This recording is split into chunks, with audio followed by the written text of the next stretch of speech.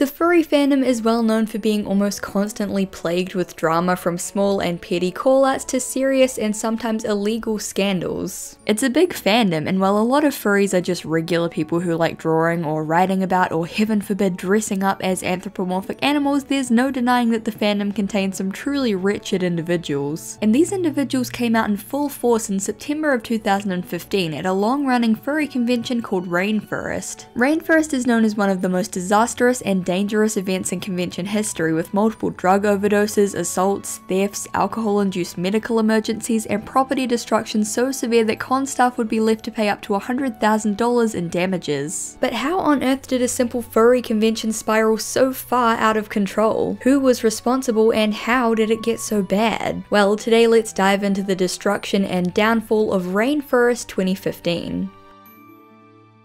Before we get into things, I'd just like to give a huge thank you to Likewise for sponsoring this video. I'm gonna be honest, whenever I use Netflix or Hulu or any other streaming service, I literally just scroll for like an hour and then I give up and watch the season 1 and 2 DVD box set of Seinfeld. But that's not a problem anymore thanks to Likewise. Likewise is a super cool and super free app where you can find recommendations for movies, TV shows, podcasts, and books. It uses a blend of smart technology and real recommendations from users to help you find TV shows and movies that you will thoroughly enjoy. One of my favorite things about Likewise is the Ask feature, where you can ask other members of the Likewise community for specific recommendations. Take for instance Nashay, who's looking for cringy and awkward series, and there are some really great recommendations in here. It's Always Sunny in Philadelphia, Arrested Development, The Office, Malcolm in the Middle, Nathan for You, all kinds of good stuff. Those are some of my favorite shows. Any movie, TV show, book, or podcast on Likewise can be saved with a simple tap, so you can come back to them later. You can also sort them into all kinds of lists. For example, I have a list of the greatest movies and TV shows of all time that you should totally check out. This is my second time with Likewise as a sponsor, and I'm honestly so stoked to be able to work with them again because I genuinely love Likewise. The community is super cool, the app is beautifully designed and intuitive, and it's genuinely helped me find movies and TV shows to add to my watch list. So head on over to on.likewise.com/izzies2 or head to the link in the description to download Likewise for free. Also follow me on the app at Izzies and check out my lists. Thank you so much to Likewise for sponsoring this video, and now let's get on with the story of Rainfurrest 2015.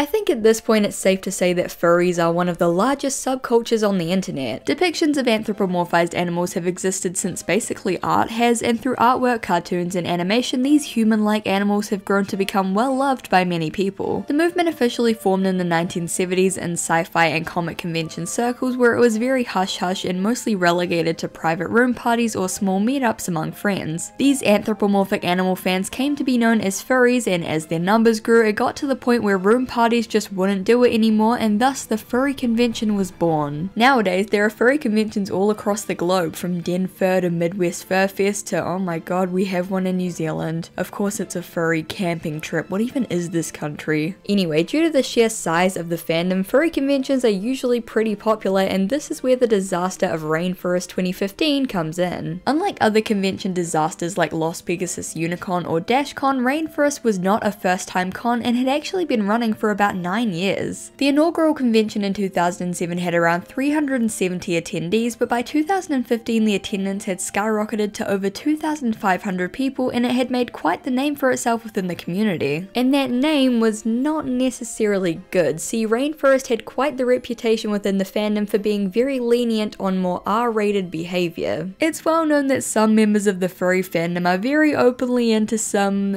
pretty weird stuff, but at most conventions there are very strict rules about what you can and can't wear and do on the convention floor. While Rainfurrest vaguely asked attendees to keep it PG-13 as children would be attending, they were super loose with these rules, and so many furries came to see Rainfurrest as a yearly hotbed for wild partying and bad behavior. So Rainfurrest 2015, the 9th Rainfurrest convention ever held, is set to go ahead over the weekend of September 24th to 27th, and the theme is swords and sorcery. The convention is held in the Seattle Airport Hilton Hotel in Washington, also known as SeaTac, pack, a super prime location due to its proximity to both the airport and the light rail. Also, from my limited understanding of America, Washington is a pretty big state and conventions in densely populated areas tend to do well. With nearly 3,000 attendees scheduled to show up, Rainfurrest 2015 was going to be bigger, better, and wilder than ever. Little did anyone know that this single event would mark the downfall, disgrace, and ultimate cancellation of an event that had run for 9 years. It was a weekend to remember, but not in the way that anyone hoped.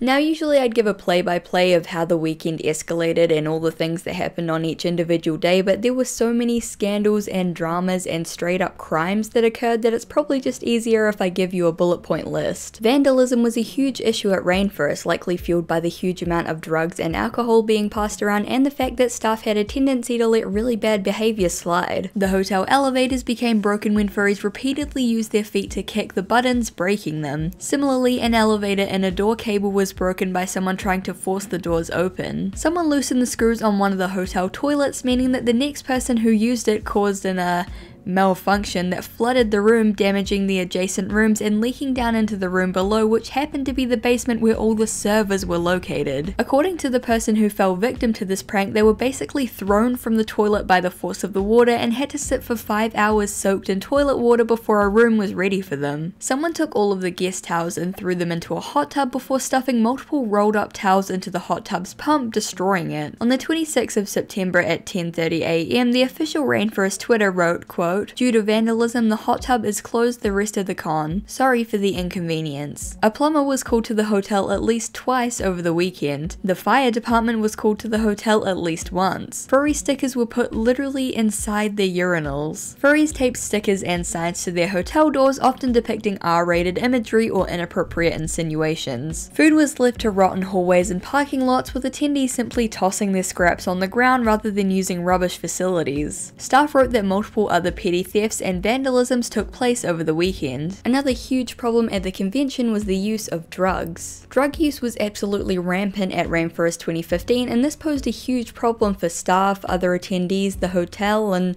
well, pretty much everyone involved. A smoke detector in one of the guest rooms was tampered with and discarded in a guest corridor, likely to allow the inhabitants to smoke. There are multiple photos of attendees using vapes, cigarettes, and even a whole ass hookah, so there's probably some merit to these claims. Some attendees hopped on Twitter to accuse others of tampering with the alarm in their room, causing them to, quote, almost get banned for 2 years. Despite state laws, drugs were still forbidden both at the con and hotel for obvious reasons, though this didn't stop attendees and reportedly one security staff member from using. Over 2,000 spent nitrous oxide cartridges were found discarded in a guest corridor after a group checked out. It's estimated that at least 2 to 3 attendees caught selling drugs were arrested by police. Additionally, 2 attendees overdosed and had to be rushed to hospital for emergency treatment. Alcohol use was rampant at the convention too, with many attendees posting photos of their booze stash and showing up to the convention drunk and unruly. Attendees were supposedly given alcohol during panels, leading to at least one person being rushed to hospital with alcohol poisoning. Another huge problem, and the thing that made Rainfurrest so infamous, was the sheer amount of inappropriate behavior and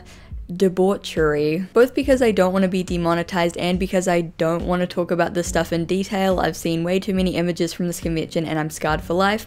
I'm not really gonna get into it in too much detail, but regrettably it wouldn't be a Rainfurrest video if I didn't mention furries in diapers. It turns out Rainfurrest had become the hottest and trendiest convention for quote unquote baby furs who would, how do I put this politely? They would, excrete in diapers and just openly walk around like that. Many attendees complained of the putrid smell that plagued the convention hallways, while the diaper wearers took to Twitter to cry about con-goers shaming them. Not only were these furries subjecting innocent bystanders to their filth, they were leaving bags of soiled diapers in hotel rooms, hallways, parking lots, and even throwing them onto people's cars. There was also basically no enforcement of rules relating to appropriate attire, so people wandered around in all kinds of very not safe for work clothing, or lack of clothing, because there were also reports of public nudity. And these are only the instances we know about from tweets and photographs taken at the convention and the accounts of staff members. As the end of the convention approached, the Hilton began taping messages to the outside of hotel doors warning attendees that the hotel was going back to normal operating procedures. This was essentially the Hilton's way of saying, oh my god, Jesus Christ, please get the hell out of our hotel right now. It was safe to say that the convention was over, and as thousands thousands of furries headed home, leaving behind the tattered remains of the Hilton, the con staff were left in the wreckage to pick it all up. Now, the actual number varies from source to source, but the bill for the damages caused over the weekend is estimated to be around $100,000 to $150,000. Yeah, pretty steep, but when you take into account a flooded bathroom and server room, broken hot tubs and elevators, trashed hotel rooms, multiple emergency service calls, and garbage strewn throughout the hotel, that figure starts to make a lot more sense. But now we have to ask, why? Thousands of conventions take place all across the globe every year, and surprisingly few devolve into drunken cesspools of chaos. So why on earth did this happen to Rainfurrest, and what, or who, caused it?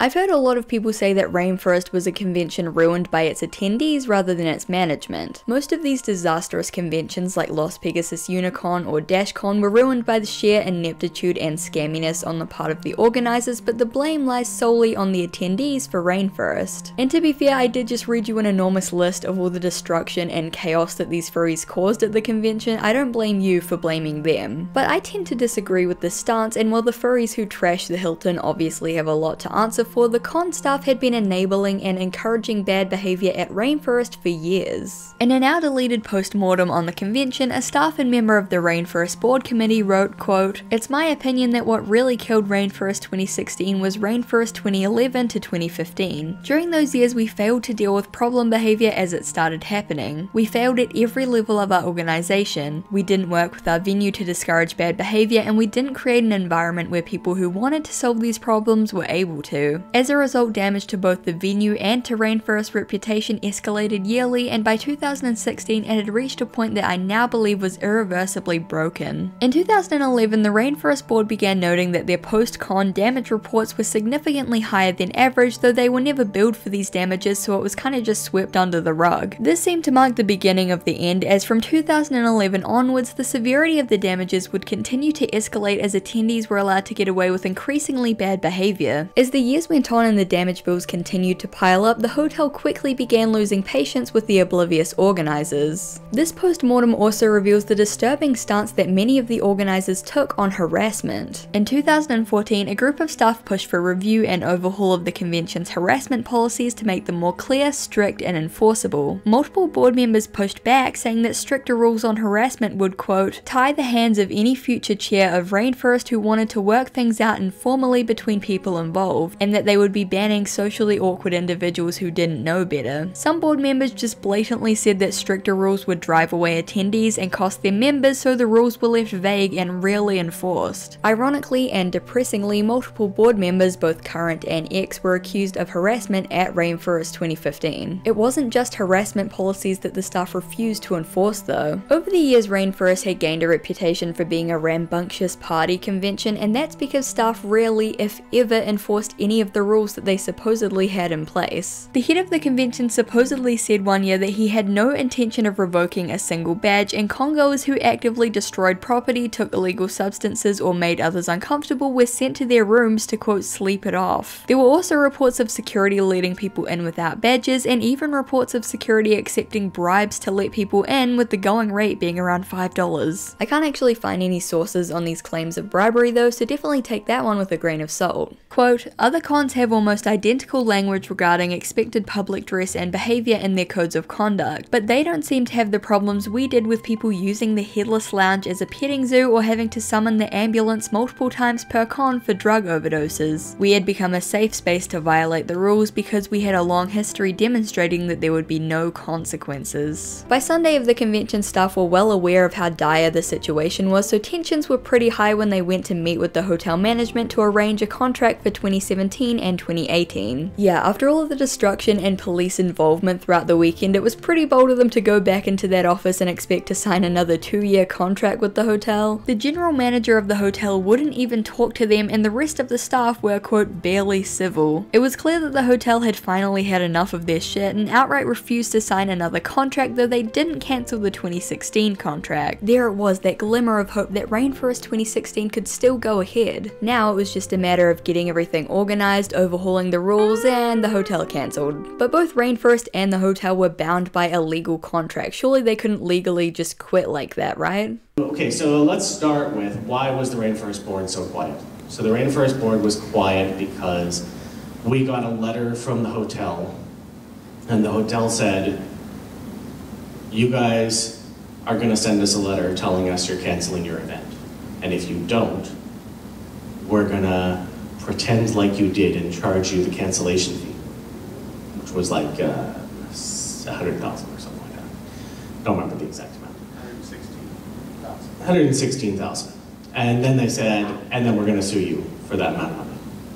So they wanted us out. Yeah, the hotel literally blackmailed them into cancelling because they were so desperate not to have to deal with furries anymore. This posed a huge problem as the staff had issued a letter to attendees promising that they would clean up their act and be ready for a new and improved Rainfurrest 2016 at the Hilton. When the hotel forced them to cancel, they had to legally remove the hotel name from the Rainfurrest 2016 website, causing a firestorm on social media as attendees speculated the convention was cancelled. The organisers only made this worse by going completely silent, and while some thought that they were trying to pull some sort of scam, in reality they were dealing with a crisis. A mysterious furry had emailed every convention centre, hotel and venue in the area warning them not to partner with Rainfurrest, and rumour has it that the word furry was literally blacklisted at most venues after the disastrous weekend. The staff were frantically contacting venues, and after being rejected from pretty much every single venue in Seattle, Tacoma and Bellevue, arguments broke out about what to do next. Staff finally broke their nearly 3-month silence when they announced to the public that they would be taking a vote to either move Rainfurrest to Spokane or cancel the convention altogether. Furries cried out in opposition, claiming that Spokane was too remote and also, quote, a bit redneck and homophobic. Not an American, so can't really comment on that, but either way, people were really not happy. With thousands of angry attendees, a staff team that was being torn apart by disagreements, and a statewide blacklist, Rainfurrest 2016 was greenlighted. Yeah, believe it or not, they actually managed to secure a contract in Spokane, and while it was less than ideal and actually caused multiple con staff to leave, it was something. On January 30th, the date and location of Rainfurrest 2016 was made public alongside photos of the venue, which were posted to Twitter. Against all odds, they persevered. Rainfurrest 2 Electric Boogaloo was going ahead. And then, less than a day before, somebody sent an email to the hotel with enough of Rainfurrest's past history laid out in excruciating detail that the general manager himself killed the contract and demanded we remove the name of his venue from our site, which is why I haven't named it here. I don't know who sent the letter. I don't know precisely what was in it. I only know that the letter came from a sufficiently credible source that the general manager of the hotel took it seriously, and I know its contents were specific and damning enough to flip the general manager from being willing to work with us despite an awareness of our issues to not wanting any association with us whatsoever. It's been speculated that the person who was hell-bent on sabotaging the convention at every turn was actually a bitter ex-staff member, and while the staff seemed to kind of imply that they knew who it was, there's never been enough evidence to definitively prove that it was anyone specific. Many people have blamed this mysterious saboteur for single-handedly ruining Rainfurrest with a few well-worded emails, but I think that the staff put it best. The real truth, though, is that one individual only had that kind of power because Rainfurrest had such an unstable history in the first place. Yes, a lone gunman pulled the trigger, but the board and the executive staff sold them 5 years worth of bullets. While years of poor management can be blamed for the implosion of Rainfurrest, it's important to note that none of this would have happened if guests had just acted appropriately. Ultimately, it was a toxic combination of disorganized and ignorant management, a rambunctious party and drug culture, and irresponsible, inappropriate, and downright freaking awful guests that spelled the end of Rainfurrest. While I do kind of feel bad for how hard some board members fought to make Rainfurrest a better convention for future years, it's probably for the best that it was put down for good. If you have any personal experience with Rainfurrest or any similar con experiences, definitely let me know. I always love seeing like the crazy stories that you guys have with these kind of events, so yeah, definitely let me know. Thank you guys so much for watching, I really appreciate it. I hope that you enjoyed that topic. If you ever have any suggestions for things you want me to cover, definitely let me know down in the comments. Thank you so much to Likewise for sponsoring me, definitely go check them out, they're really cool, and yeah, thank you guys so much for watching, and I hope to see you in the next one. Bye! Thank you so much to my Garfield overlords over on Patreon. Sheriff Whiskey, Lady Cerebellum, Xavier Rauho, Grip Gunderson, Sophia Skidder, X17chan, Simon, Kendall Pachalik, Dozo Blint, Red Meth, The Furby Librarian, Sir Jalen III, Missy Pendragon, Moth Them, Astrium Vortex, Joe Bradshaw, Jordan Nielsen, John Leach, John Charles Davey, Helm Hamburger Hand, Tyson, Gyro Bredito, Vampiric Misfit, Pom, Dana Homegardner, Arcantilus, Jesse Chisholm, Curbicon, Charlie B, Brianna Robinson, Boysenberry Switchblade, Finley, and Agarafin. Thank you guys so much for watching, I really appreciate it. If you want to join these guys over on Patreon, the link will be in the description, and yeah, thank you guys for watching. I really hope you enjoyed it, and I hope to see you in the next one. Bye!